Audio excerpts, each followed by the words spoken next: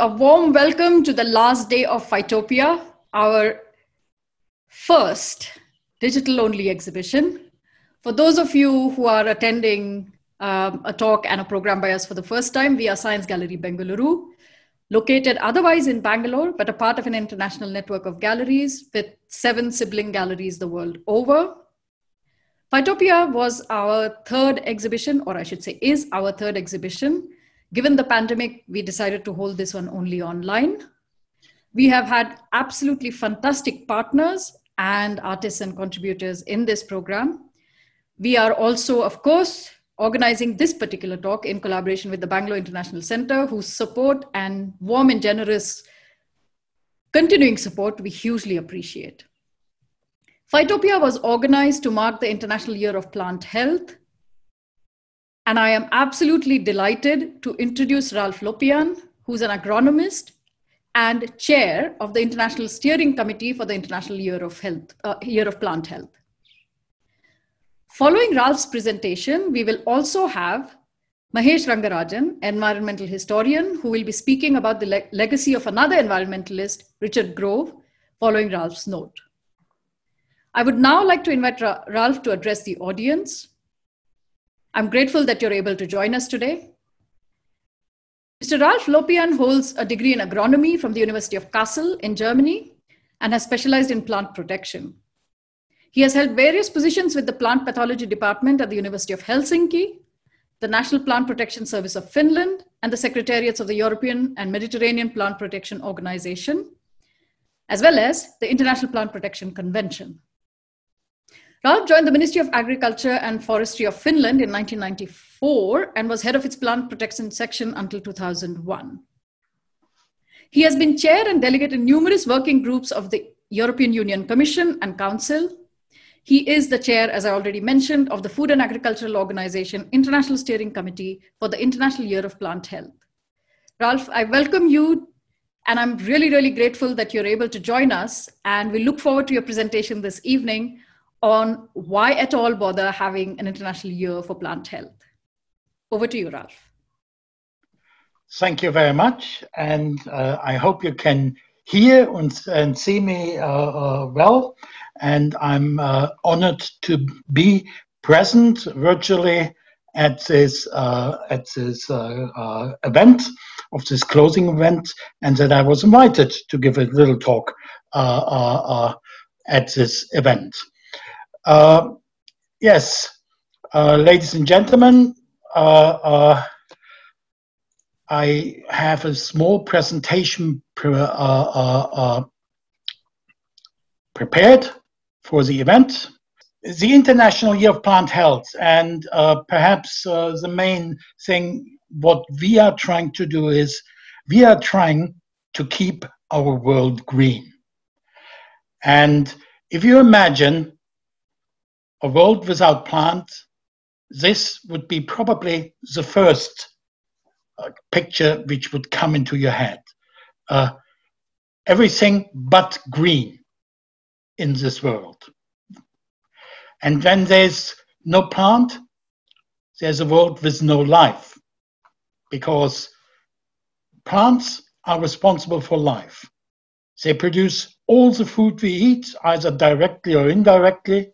They produce all the oxygen, they give us shelter, and they give us fuel for transportation and burning.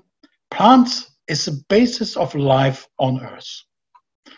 And a world without plants would be a world where there are no people, possibly such fellows here. But in fact, our plants are threatened, and especially threatened from invasive exotic pests and diseases. Now, why did we want to have an International Year of Plant Health? We started the initiative for an International Year of Plant Health already in 2015. But why did we want to have it?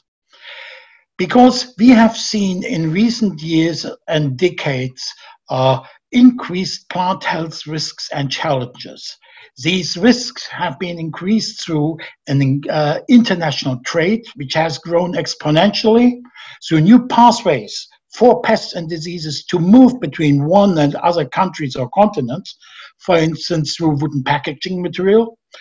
We have seen the disturbances and weakening of ecosystems, which makes it much easier for pests and diseases to infect or infest plants. And in recent years, much more the climate change impacts. We have at the same time seen problems on national regulatory levels, where national plant protection services are losing resources, where we have less plant health research in universities and research institutes. We have, for instance, an extinction in taxonomic expertise because nobody trains anymore to be a taxonomist, and we have less diagnostic services in the countries itself. And therefore, we have made the International Year of Plant Health as an effort to raise the public and the political awareness of plant health to help governments and the international community to address these issues. Plant health is actually contributing to a number of sustainable development goals of the United Nations. In particular, the Sustainable Development Goal number 2, Zero Hunger, and the 13, Climate Action. However, there are also other sustainable development goals which are affected by plant health, which is decent work and economic growth, which is no poverty, responsible consumption and production, as well as life on land. I have now put 2 of those up to give you an example how plant health affects these sustainable development goals. The first one, which I want to highlight, is hunger and plant health. Global pests and diseases are responsible for up to 40% of losses in all food crops around the world. That's being worth $220 billion a year. The world population will increase to 10 billion by the year of 2050. And that means that agricultural production must rise by 60% to feed the world. Plant health measures can stop or slow the spread of pests, and international harmonized plant health measures help also to lower income economies to be protected against pests and diseases. Here's a graph how the world population will look like and how it will grow. And we can see by 2050, we have about 10 billion people, and by the end of this century, we will have over 11 billion people predicted to live on this planet. And here I have put a pest which has been recently spreading enormously throughout the world and which is causing food crisis and hunger now already in Africa and perhaps also in large parts of Asia. And this is Spodoptera frugiperda, which is called the fall armyworm. It is a highly destructive pest. It's highly polyphagous. That means it can affect almost 200 different plants. It makes multi-billion damages in Africa alone, and it spreads very fast because it can fly 100 kilometers a night. Now, this pest was originally only in the Americas. It's a pest which is endemic to the Americas, to the tropical part of the Americas. However, in 2018, just barely 3 years ago, it was introduced into Africa. It was introduced into Nigeria, and within a period of 1 year, it almost spread through the entirety of Africa. Now, in 2019, there are only a handful of countries in Africa which are free. However, at the same time, it also spread from Africa to the Near East, first to Yemen, and from Yemen then further on to India. And now it can be found almost in the entirety of the Asian region. The same is also with hunger, how pests can affect hunger. Climate change impacts on plant health through pests, because it changes the distribution of pests, and in the world's higher latitudes, there will be more pests and diseases, and in the central latitudes, in the lower latitudes of the world, there will be much more severe pest outbreaks and epidemics. And I have an example for climate change and the impacts on plant health, and that is a forest pest, which is a mountain pine beetle, which is occurring in the North Americas. This pest kills 60 to 95% of all pine trees in a stand when it appears. It originates in the northwestern parts of the United States, but because the temperatures in America have been increasing year over year in Canada, it can be now almost found to the border of Alaska, and most of Canada is now infested. And I have put some pictures up of these pests. That is the pest in Canada. All the brown trees which you see there, they are all dead. And that as well. And when you have such large areas of dead trees because of a pest which has infected them, then you have things like forest fires, which then devastate the environment completely. The former chair, or the former director general of FAO, Jose Graziano da Silva, said in 2017, "There's no peace without tackling food security and eliminating hunger, and there will be no food without tackling climate change." And that is very, very important. And that is also relevant for plant health. Plant health is an important tool to prevent hunger and to mitigate some effects of climate change. Effects of hunger and climate change will impact around the world and may cause environmental degradation, wars, economic crisis, and consequently mass migration movements. Increased global efforts to improve plant health may partially mitigate these above effects. Ladies and gentlemen, thank you for giving me the opportunity to speak at your event. I find it extremely useful that universities pick up these messages and work on plant health and to improve plant health. And especially India, with its large agriculture sector, needs and is also in the forefront of looking after good plant health. And I hope that my presentation has been informative, and thank you for your attention. Thank you very much, Ralf, for a wonderful talk and for helping our audiences understand why one would require to look at plant health carefully. And we've been lucky to also have the John Innes Center and some of their researchers allow us to delve more deeply into what plant health and concerns and research around plant health might even look like. So I encourage those of you who haven't had the chance yet to see the exhibition to please go, have a look, and join us in sharing this concern. So thank you very much again, Ralf, for taking the time to be with us this evening. Next up, we have, and I feel a twinge in my heart, the last talk of PHYTOPIA. And please allow me to introduce to you Mahesh Rangarajan, who will be talking to us about green imperialism and after, Richard Grove's legacy to the challenges of environmental history. With this talk, we bring PHYTOPIA to a close. So I would like to remind our audiences to please fill out the feedback form in the chat box and to put forth your questions to Mahesh there as well.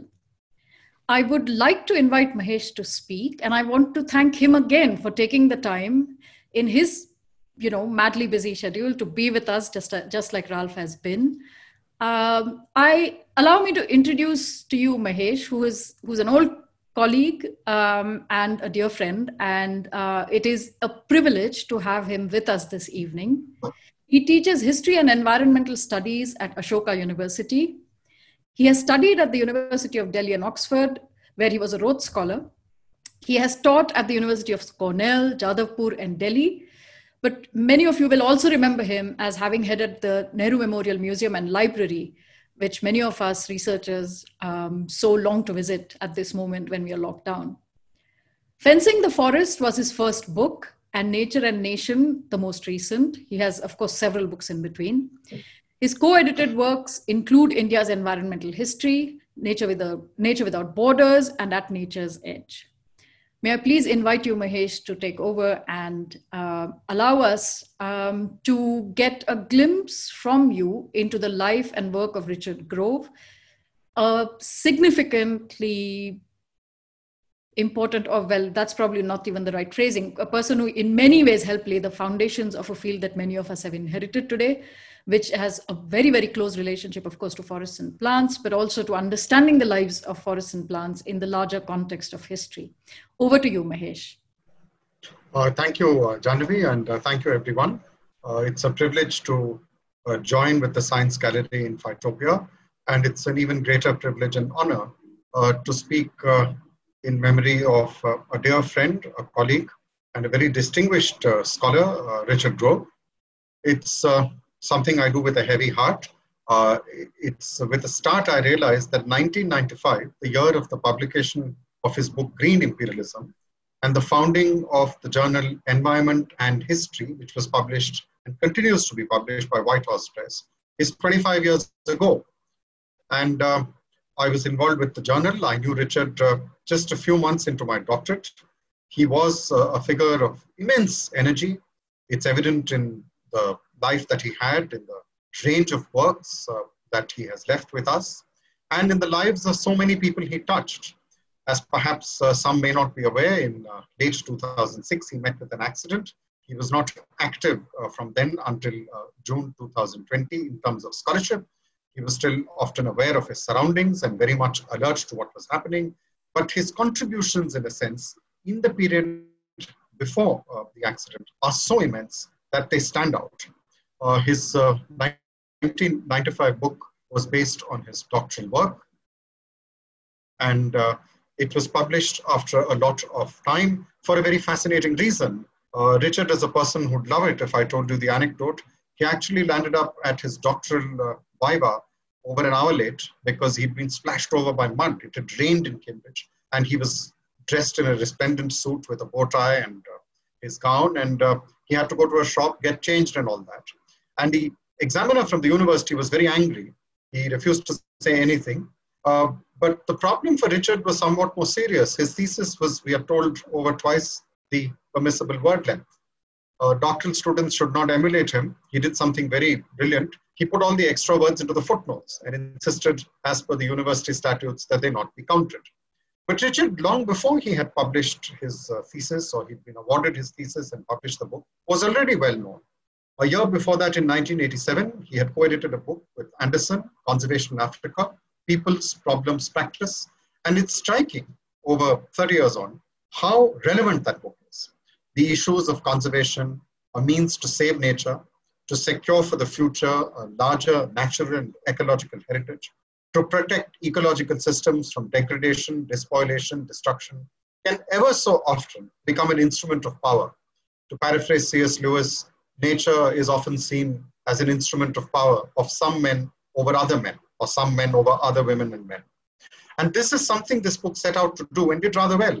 It brought together practitioners of conservation, hydrologists, biologists, ecologists, along with historians and anthropologists. And somewhere tucked away in it was a charming little essay, typically Richard Grove, on conservation in the Cape. Now, Richard's thesis was a fascinating one. It was, as has been said by many people, counterintuitive.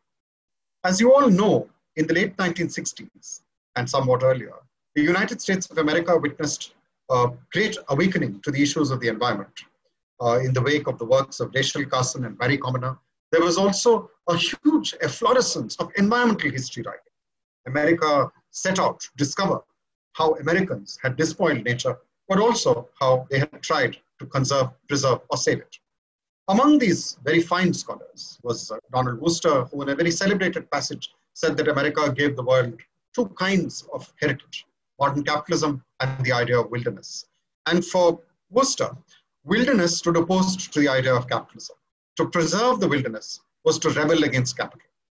In different senses, and the titles of various American environmental historians' books would show it to you. Changes in the land, beauty, health, and permanence. So this was supposed to be one of the great contributions of the United States to the wider world, the national parks, the Forest Service. Now, historians of Asia, principally Ram Guha, had long pointed out that Gifford Pinchot, who set up the US Forest Service, in his own book, Breaking New Ground, said that he'd been inspired by Dietrich Brandis, who had set up the Forest Service in India.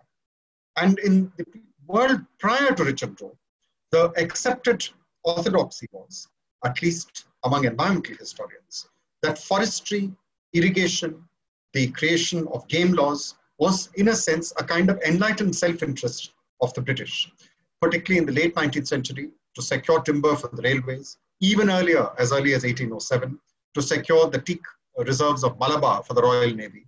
These areas had been set aside. I once had the occasion to sit next to a physicist at a dinner, and I was wondering what I'd talk to him about. I needn't have worried. I found, for some reason, physicists are remarkably philosophically agile, and he turned to me and said, "What's your research about?" And I tried to tell him, he summed it up. He said, "Was it all imperial aggrandizement? Was there some enlightened self-interest beyond the narrow selfish being?" So at the end of the dinner, I found a card and wrote it down. And I think Richard and Richard Grove's work pushed us in the latter direction. Richard Grove did something remarkable. He took us away from a fixation on the United States, or for that matter, on the great old imperial powers, Britain, France, the Dutch Empire, the Spanish, and turned the idea of the diffusion of science, of scientific practice and scientific ideas on its head. In a nutshell, he argued that the island colonies, in his later work, he was to add a longer list. And of course, he chose a very beautiful place to begin the story, 1791, St. Vincent and the Grenadines, where there was a law enacted to protect and preserve the tree belts and the forests. And this was a time of extreme drought. Richard was to map the El Nino and show that in this period of unprecedented drought, the governing class of St. Vincent drew on new ideas of desiccation and set out to protect the trees and plants and flowers and the forests in order to secure stable supplies of water. In his larger body of work, Grove was to show that in the Cape, and this was the paper I was referring to, there were early intimations of these connections between changing patterns of rainfall, the ability of the land to soak up and secure the water underground, and the quality of natural vegetation. So human use was beginning to be critiqued, and these critiques developed, interestingly, first in the island colonies, St. Helena in the South Atlantic, Mauritius, which of course is in the Indian Ocean, and eventually in Western and Southern India. St. Helena is of course very famous in history. It was the place of the exile of Napoleon. But for Richard Grove, it was important because here there were not only efforts to protect the forests, but there was early concern among surgeon botanists of endangered species. The St. Helena redwood, for instance, was an object of protection. There was new concern among French administrators such as Pierre Poivre, who learned from the early extinction of the dodo in Mauritius and the solitaire in nearby Reunion, and set out to try and regulate not only the people of Mauritius, but even the white settlers. So this conflict between settler capitalism and the early incipient colonial polity or state is very important to Grove, because he shows that unlike in France or Britain, where there were powerful landed interests, which were able to obviate regulation by the crown and at times by the French state, in the island colonies, it was possible for this early emerging scientific network of botanists who were in the various botanical gardens set up in different parts of these island colonies and mainland colonies. Saharanpur, Kolkata, Dapuri, site in Ceylon, a very important garden in the Cape, one in Mauritius. These were places where there were early botanists who were also surgeons. This term requires explanation. In today's world, we think of botanists and surgeons as completely separate. We put them into different boxes. But in the early 19th century, particularly by the 1820s, 30s, and 40s, Grove was to show that there was a scientific literary network that stretched across the oceans. One of the occasions in Cambridge, he told me to keep very quiet, and I thought a mouse was going to come into the room. And he said, "No, I'm going to let you into a secret." So we got into a lift, we got out on a floor, got into another lift. This happened 2 or 3 times. And we finally emerged in an enormous floor, which was full of ancient magazines. They weren't musty or dusty, they were very well kept.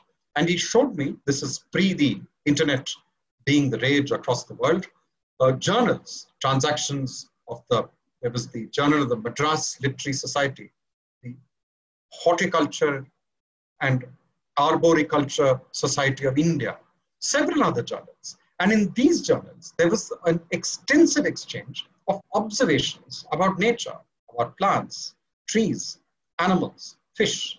There were also speculations and discoveries and observations about the interconnections between organisms and their environment. What we today, and of course they didn't use the word then, would call ecology. The word ecology was of course to be coined in the late 19th century by a German, Ernest Haeckel. So what Grove was doing is something very important. He was looking for the roots of ecological thinking before the word had ever been invented.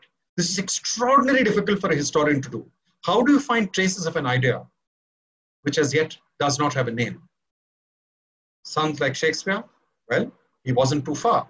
There's a fascinating chapter in which Richard tries to show us that in The Tempest, the debate between Prospero and Caliban is about an island. And it's about the changes brought about by rapidly shifting weather patterns that also concerns them when they try to make this island prosperous. So the prosperity of these early polities and states depended on a steady stream of land revenue. And land revenue in turn required adequate, constant supplies of water. There's a paper which Grove never published, which had a delightful title. It was called Surgeons, Forests, and Famine. So in other words, the establishment of the offices of conservator in Madras and in Bombay Presidency in the early part of the 19th century, in the 1850s, 1840s, according to Grove, was less to do with timber supply and more to do with concern about climatic change. In 1851, 5 officials connected with the East India Company, among them very important man, Hugh Francis Cleghorn, gave a paper in the British Association for the Advancement of Science. It's a very important paper. It was about the relationship between tropical deforestation and global changes in the atmosphere. They didn't use the term global climatic change, but there were concerns about this. So Grove's argument is that in the 1840s and 50s, this idea of desiccation, that the land was being dried out, that water was becoming a more scarce resource, or was not available through the year, or that stream beds were drying up, or that rainfall patterns were changing. This was correlated to changing patterns of forest use and land use. In practice, of course, these regulations bore down more heavily on the underprivileged. So the Kumri cultivators or shifting cultivators in Kurg were to feel the brunt much more than the settlers. But there was an attempt, he argues, to make imperialism green. This was, as has been said by a recent writer of an obituary, a rather mischievous title. The very idea that imperialism could be green looks to us like an oxymoron. We think of empires in terms of conquest, aggrandizement, extortion, economic deprivation, and Grove was not objecting to any of those. He was only asking, is the act or the process of colonialism not a monolith? Does it have within itself tensures, fissures, cracks, and tensions? Is the struggle for ideas as important as the struggle between interests? There's no one answer to this, and I think it would be fair to say that in the succeeding generations of scholars and students, there has been a lot of debate on these issues. Grove's journey, of course, continued. In 1998, along with Professor Deepak Kumar, he hosted, and Satpal Sangwan, they hosted a very large conference in Nistads in Delhi, and some years later it was published as a book, Nature and the Orient. It looked at the environmental histories of South and Southeast Asia. The co-editor, Vanita Damodaran, who was to be his spouse, was also significant because she was participant in the founding of the journal and would be involved in another very large conference in 2003 in Sussex, where they set up the Center for World Environment History. These various conferences resulted in other volumes, one in 2011, the most recent published just a few months before Richard's very untimely demise in 2020, Commonwealth Forestry and Environmental History. I think 2 features stand out in these works. One, Richard Grove's constant attempt to bring to the fore scholars based in various countries, not only in Asia, but also in Africa. I want to emphasize this because the promotion of scholarship in Africa, beyond South Africa, beyond some of the more prosperous countries in sub-Saharan Africa, has always been a struggle because of conditions well beyond the control of the scholars or even the peoples of those countries. And Grove always made it a point to ensure that we tried and got as many scholars on board of these countries who were based in them. The other, of course, is that the canvas had become much broader. By the time we look at Commonwealth, forestry, and environmental history, there's work on the various settler colonies, there's work on various parts of Southern Africa, various parts of South Asia, on Australia, on New Zealand. Grove, in that sense, was very early in terms of charting out a transnational kind of history. It was a history which was new. In the first editorial of Environment and History, he wrote about a conversation with Ranajit Guha, the very great subaltern historian. And Guha had told him that the subalternists had written about the stories of the subordinated, the underprivileged, the dominated. But it was time, Professor Guha told the young Richard Grove, to write a history of sticks and stones. Well, Grove did go beyond sticks and stones. He brought also very neglected ecologies and ecological systems to the center. And it seems to me these two broad themes of histories of nations which were earlier denied history, where peoples were not in control of their past, and of ecologies whose obliteration has become an all too sad a fact of life. This was to remain an enduring feature in all of Richard Grove's work, from The Future of Forestry, which he published prior to his doctoral work, to the last book that he edited, co-edited, which was to be published in the early 2000s. But I want to emphasize something else, which is that as almost over 20 years ago, in 97, he co-authored a book on El Nino. And this had a fantastic title. It was called History and Crisis, Colonialism and Global Environmental History. This is a very significant book because he teamed up with someone who studied long-term cycles and climate and tried to correlate the El Nino, the ocean current in the Pacific, with the larger changes in society, polity, and economy in different countries and societies. You'll recall that on St. Vincent and Grenadines, he correlated the occurrence of the El Nino with the drought, and which led, of course, which sparked, not led, but sparked the occasion for the enactment of an ordinance. I think it's very important that in terms of causal shifts, Grove was not arguing that the El Nino brought about ecological awareness. He was arguing that the El Nino gave the opportunity to create a sense of ecological awareness. Often people were unaware of the reasons for the drought, the reasons for these short but very sharp shifts in climate. And it's significant in the case of El Nino, where it is not driven through human action. This needs some emphasis at a time when we are quite rightly worried about global climate change, in which a large amount of the debate is about greenhouse gases, and quite rightly so. But there are longer shifts in the atmosphere, longer term shifts in ecological systems, which we ought not to neglect. I'd like here to emphasize two larger points, which I think have emerged over the last 20 to 25 years in the aftermath of the publication of Green Imperialism. The first is that there is much more work today on connected histories, which keeps ecology or environmental considerations much more at the center than before. I'll cite a few instances from South Asia and the Indian Ocean region because I'm much more familiar with it. If we look at a very important body of work of Thomas Troutman at his work on the 1830s and 40s, there's a lot of turmoil in the areas which are now Afghanistan, and the horse routes get cut off. And around this time, horse supplies began from New South Wales. So we get this new category called the whalers. The 19th century is, of course, the time of really extensive spread of British power. And by the late 19th century, they've consolidated power over most of India. And the 1870s, something very important happens, which is they bring legislation to protect a very large mega mammal, the elephant. 1873 in Madras, 1879 at the All India level. And this was not legislation brought to protect an endangered species. The worry was not that the elephant would become extinct, but there would not be enough elephants to serve in the British Army, and much more significantly as timber elephants. So in the 19th century, there is a shift from horses used for warfare to other forms of transport, which I'll come to in a minute, and from elephants which were used for warfare to elephants which were used for timber. Elephants continued to be used for warfare. Over 3,000 served in the Second World War. Horses were to be used, and mules, in the First and in the Second World Wars. But their era was at an end.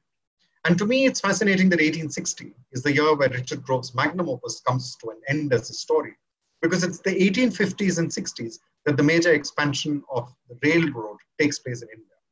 So by the 1900s, you're in a different world. Underground coal plants have opened up. The railways span over 50,000 kilometers. And so the entire transport networks, which link South Asia to the world, have undergone a substantial and irrevocable change. 1867 is the opening of the Suez Canal. In the 1860s, you have the coming of the telegraph. And just to illustrate, my former supervisor, Tapan Raichaudhuri, has written somewhere that 10,000 pack pull-ups walking in a straight line, the amount of merchandise they could carry could be carried by a goods train.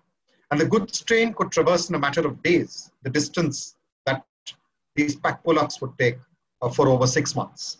So this quickening of the pace of transport and communication would have immense ecological consequences. And one of the significant dimensions which has emerged, of course, and which has huge environmental significance, is the huge amount of outmigration that came about in the period of empire. We're living through a period when the term Black Lives Matter means something everywhere. We learn a lot about the history of slavery, rightfully so. But even after the abolition of slavery in 1833, there was indentured labor, and huge amounts of people were taken from southern and central India to the tea plantations in another part of India, to Assam, but much more importantly to Mauritius, to Fiji, to the rubber plantations, which would come up in the 20th century in Malaya. And Sunil Amrit's work, Crossing the Bay of Bengal, links the environmental history of South and Southeast Asia through the movement of these peoples. He also shows that one cannot look at the future of the Indian Ocean, the Northern Indian Ocean, the Bay of Bengal, without taking into account the interests of these different countries of South and Southeast Asia. So just to illustrate, if you look at horses, elephants, and peoples, their movements and the pattern of their movements has changed very significantly. We can't think of life in any one of these nation states without thinking of the other. This emerges very well in the work of ecologists. My distinguished colleague, Dr. Divya Karnad, has recently won an award for her work on shark fisheries. And as you know, many of the shark species in the Indian Ocean, the Western Indian Ocean, are today endangered. And one of the things she shows is that the driver of shark decline is not just shark fin soup, which is an export item to countries such as Japan, but the demand for shark meat in the Gulf and within India and other parts of South Asia itself. And this, of course, transforms an age-old practice of shark fishing, but monetizes it and transforms sharks of all ages into a commodity for meat to an extent that they never were earlier. It's not that people weren't catching and eating sharks or catching, processing and selling them, but the scale is of a new variety. Arthur and Lobo in another fascinating paper show that trawlers are not only taking away the fish that they intend to, they're taking away bycatch, huge numbers of fish and fingerlings found in the ocean bed.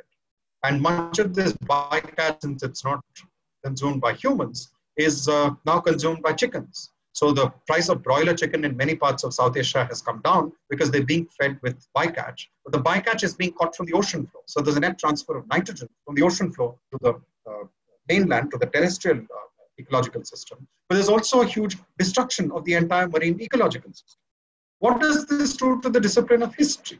One of the points it does, and this is brought out very well in the work of a leading environmental historian of the world, John McNeill. John McNeill wrote a marvelous book called Mosquito Empires. And in the beginning of the book, he tells us that the origins of the book, believe it or not, were over a lunchtime conversation with Richard Grove, who wandered into his office. And McNeill has argued that environmental history has to be a history of humans, but history of humans in interaction with their wider environment. The environment in the widest sense, the atmosphere, the hydrosphere, the lithosphere, and the various species, the living taxa that share this planet with us. To write this history requires a knowledge of more than just history. And Grove, of course, was uniquely qualified for this. I want to end with this. He studied geography. He was schooled in Ghana. He studied geography at Hertford College in Oxford. He went on to study conservation biology in the University of London, and he did a PhD, of course, in history. He served in various departments, but I think he was, in one sense, a polymath. He did not see boundaries between nation states, or for that matter, boundaries between ecological systems, or boundaries between disciplines. It is unlikely that there will be many scholars, even in an audience as distinguished as this one, who will equal his polymath sort of skills. But I do think the spirit of growth must live within each of us. It must live because the history of ideas and of practice cannot possibly be delinked, because we need to allow evidence to question what we think intuitively to be true. And we need to ask in this very troubled age of ours, where we think of issues such as species extinction, climate change, global nuclear conflagration, the spread of viruses or microbes which may harm human lives, as the Spanish flu did at the end of the First World War, plague did in the 1890s on in 5 great waves, COVID-19 does today. In this age, it is very important to remember that history as a discipline has great significance. Grove was very clear about something which he never spelled out, but which is implicit in his many papers and articles, his talks, his books, which is that history doesn't offer lessons, but it gives insights. And one of its great insights is that the search for peace among people has to be underpinned by a search for peace with nature. How we define peace will, of course, always be contentious, but it is more than the absence of war. And in this sense, Richard Grove, in his work, beginning in the 80s and right until he left us a few weeks ago, most tragically, gave us a trail which I'm sure we'll all be inspired to follow. I'm very sorry I got cut off in the middle. Thank you very much. Thank you very much, Mahesh, for a really meaningful and thoughtful celebration of Richard Grove's work. And we are privileged to have you speak here to us about what Richard Grove's work did for the discipline of history, but also how, in a way, laid foundations for the kind of work that future generations are carrying out. We are, I think, also privileged to have Vinita in the audience this evening. So thank you, Vinita, for joining us as well. Vinita Damodaran, who spoke last week about the plant geneticist Janaki Ammal, has been Richard Grove's partner and rock of strength in his career and his life.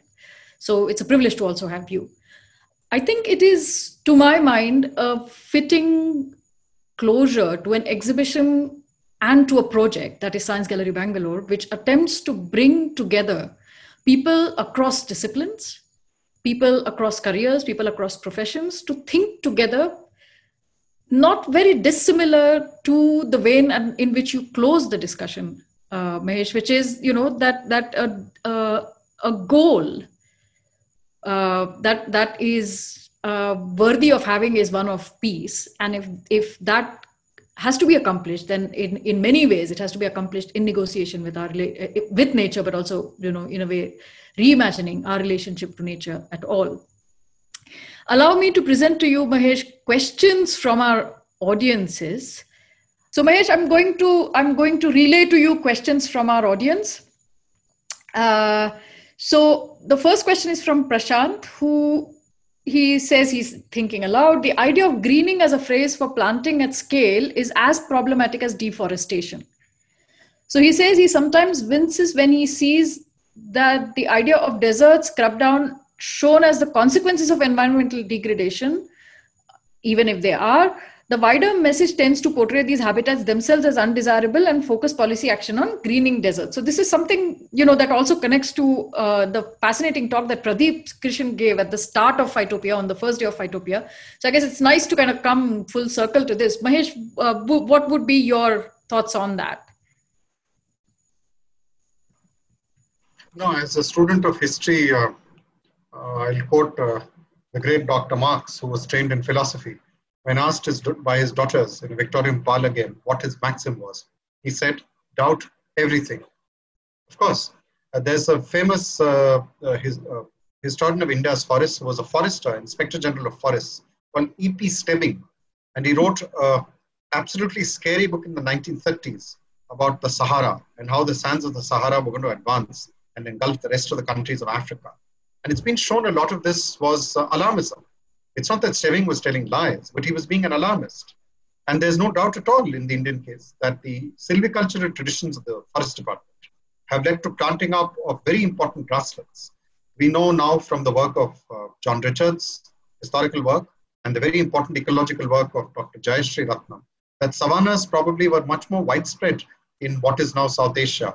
Probably 20% of the land was tree-covered savanna as late as the 1880s. So Prashant, I'm completely with you. I want to emphasize green imperialism in Richard Grove's case should be in quotes. So greening, just as deforestation, is a problematized concept. We should doubt these, ask the context in which they're being applied, and question them. Thank you. It's an excellent question.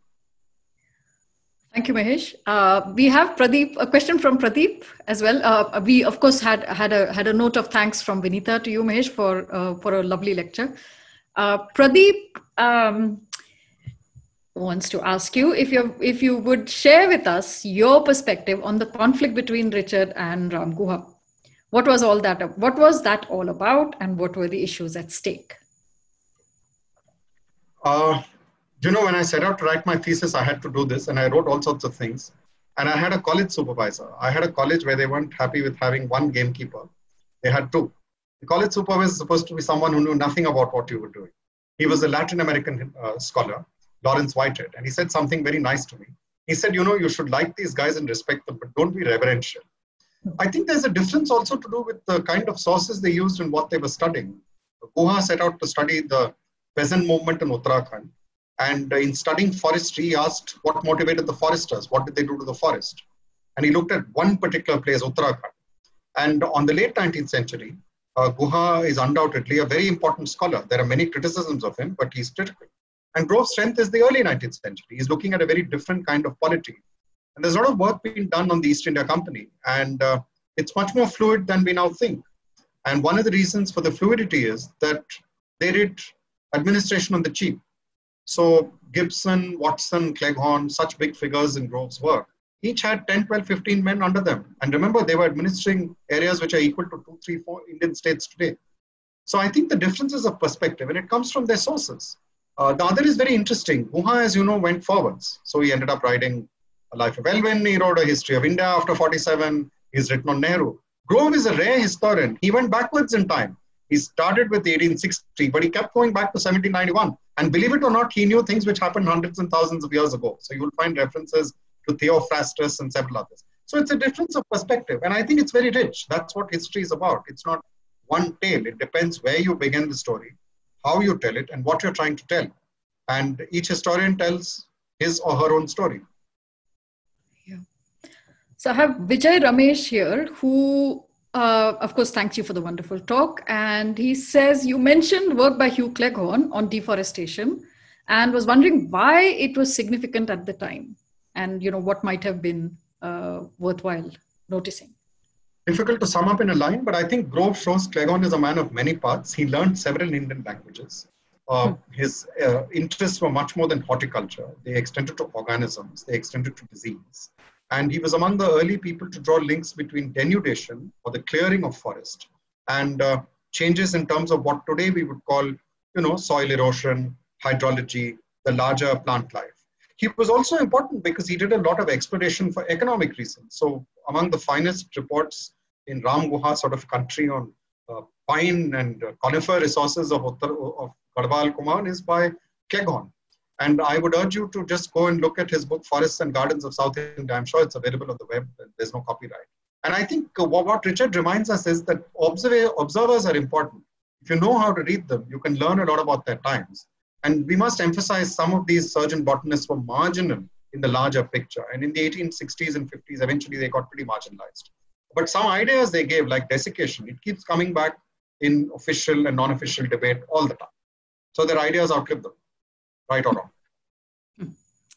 So Mahesh, a couple of things. So just reminding our audiences, this is your last chance to type in your questions in the Q&A box provided. One question that I have for you is, where do you see the horizons for environmental history today, especially in the context of South Asia? So what do you see are the key questions that have emerged? You have, of course, been an incredibly important historian, who laid foundations for this work as well. And there are younger scholars today.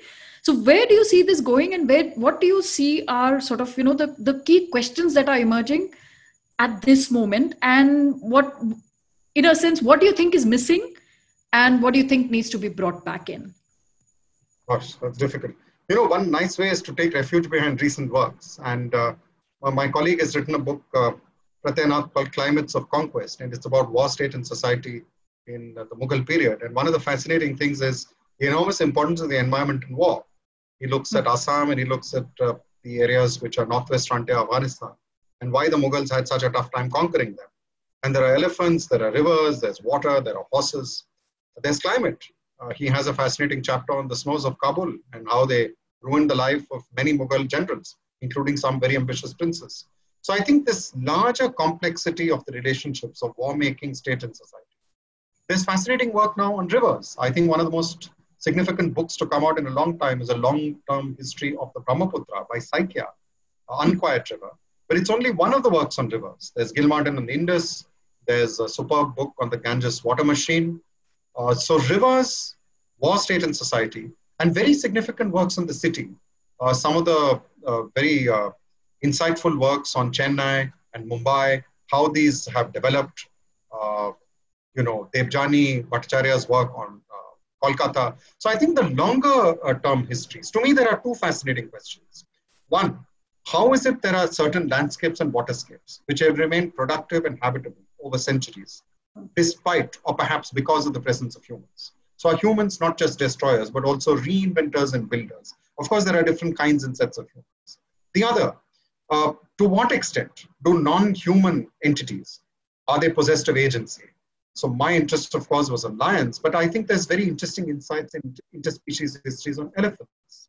When I'm asked these questions, I think there are many horizons, there are many exciting questions, and a lot of them will come through fieldwork, a lot will come with engagements with both written and oral sources. There's nothing as rich as a society as diverse as this one.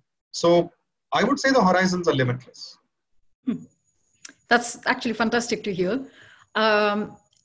There are a couple more questions. One, I'll let you decide your comfort at answering them. One of them talks about the reforms of 1991 and what is your perspective as a historian on the ability to keep a balance between economic growth or development, as it has been called, and the environment. This is sort of a question that has come up again and again, at least in the public domain. So your view on it. Three of us did an issue of seminar in 2017. We're doing it as a book, Nature's Present. And Ravi Agarwal, photographer, works a lot on rivers. Rinki Sarkar, 30 years of work on regenerating forests in Uttarakhand. And our argument was that in the last 50 years, independent India developed its own legislative, executive, community frameworks, which were trying to achieve the balance. But the epochal changes and shifts unleashed, not just by 91, but 91 as a metaphor. Some of the changes of 91 can be traced back into the 80s. Some, of course, came later. Some are unfolding today. If one were to use this larger process of market-friendly reforms, there are two huge changes which are struck by as a historian.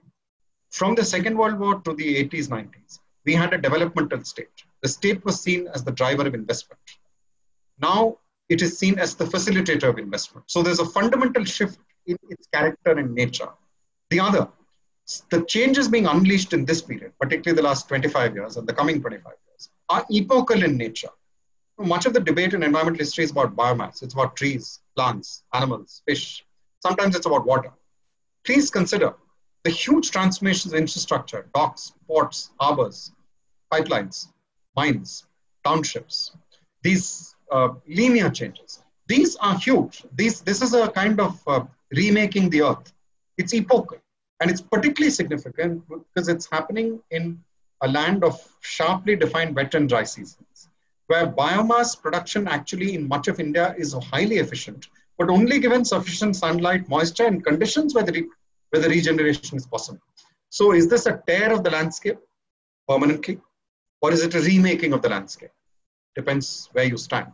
And I think it's a very epochal point. And one of the things we try to do is we've got together people who are thinking about it in new ways. So wait for the book. Wonderful. So this was Rajsekhar. I imagine you're satisfied with the answer because I certainly am. We have here an anthropologist, Nayanika Mathur, who wants to ask you how you see environmental history intersecting with anthropology when it comes to specifically the question of climate crisis. I wish I knew. I don't know what the answers are, but one of the things which you're struck by is that there are so many itinerant forms of production, or itinerant forms of settlement, which have probably the propensity and ability to deal with climatic shifts. And we're living in a period when many of these are being obliterated or being rendered irrelevant or effectively being wiped off the map. Not so different from the savanna planted up with prosopis or acacia or auricloformis or wattle. And certainly documenting them, engaging with them would be vital.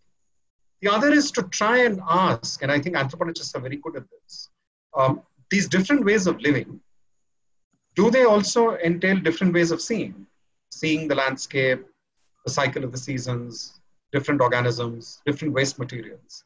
And I'm not sure historians are very good at this, because remember, we are often constrained by the nature of our sources.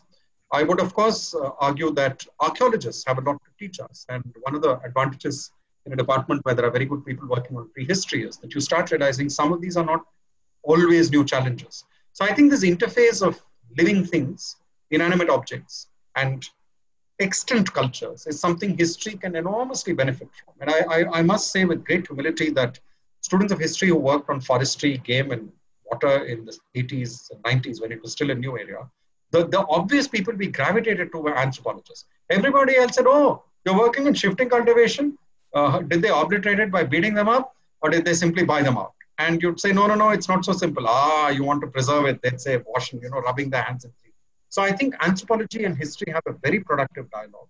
And this tapestry of life around us, which biologists celebrate, we need to learn about it in a critical manner. So critical anthropology and critical history have a lot to learn from each other and to dialogue with the ecological sciences. So I see this as a triptych of a dialogue. Wonderful. Nishant Kumar, if I understand, is a political scientist who would like to ask you how do you see environmental history changing in the information age?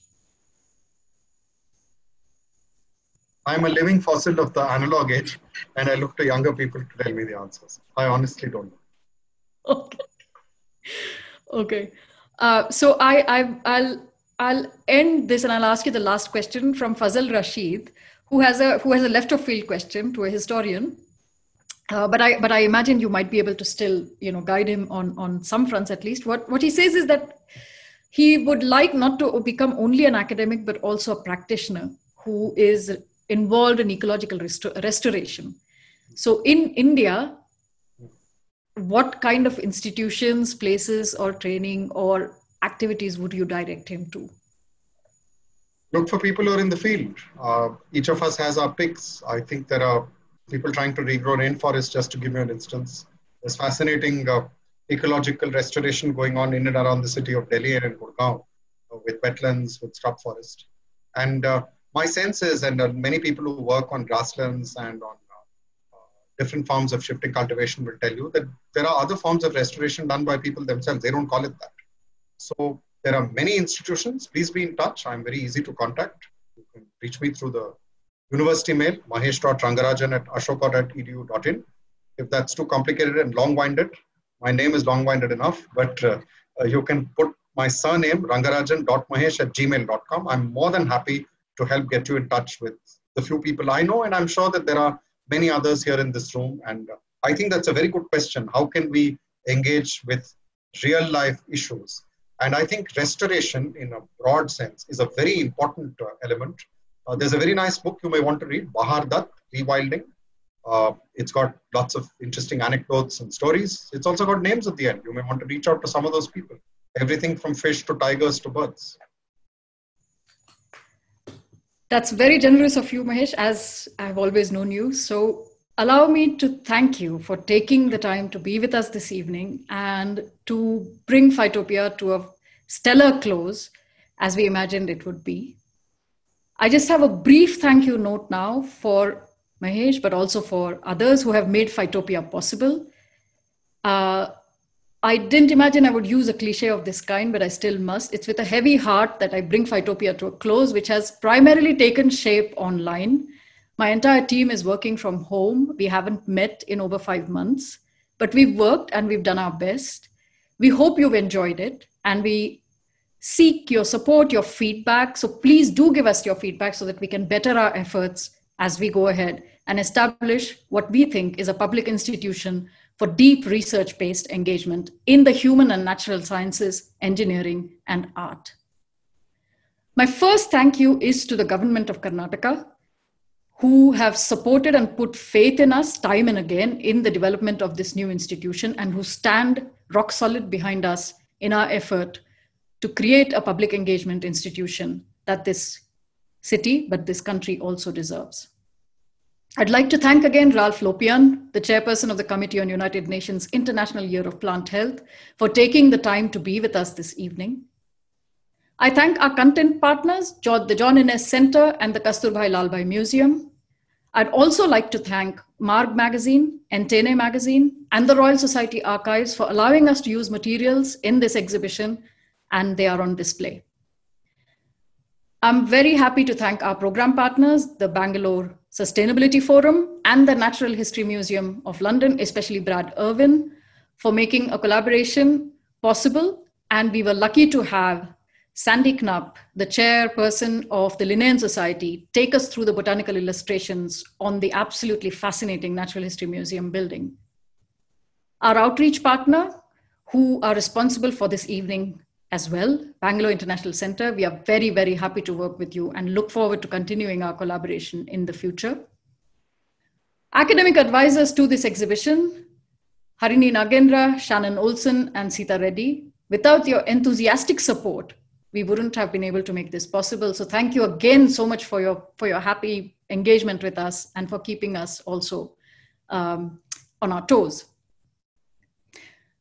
For those of you who have been lucky to attend a mediated session in our exhibitions, which is basically where we have our mediators, which is young adults, take you through the exhibition over a Zoom call or a Google Meets call, will know what I'm talking about when I say our mediators are the soul of the gallery. They are the ones you meet first. They are the ones who mediate our content, and they are the ones who make and bring to life and animate the effort that goes into making an exhibition. Without them, all of this effort in a way would not have a face. So please allow me to thank Arushi, Bevan, Beena, Govind, Jahnavi, Jay, Manasvi, Meghna, Misha, Rishan, Parthiban, Shrivrishank, Vinay, Yamini, for all the time and effort that you put into this and for the joy that you bring to each of our visitors. I remain grateful to our partner institutions, the Indian Institute of Science, the National Center for Biological Sciences, and Trishti for their continuing support to make this institution possible. Of course, I am grateful to the facilitators, speakers, filmmakers, and artists who have populated the exhibition and the equally important programming that has happened through this entire period of 10 days. Last but not least, I'm very happy to have an absolutely fantastic team that I can work with, people who I can share my joys and frustrations with, and the team that makes this exhibition and other things for this institution possible. Thank you again for taking the time to be with us this evening. Hope you join us in our next exhibition, which is Contagion, and it launches in December this year, sometime in later December this year. We hope to see many of you join us at that point of time as well. Thank you and good night.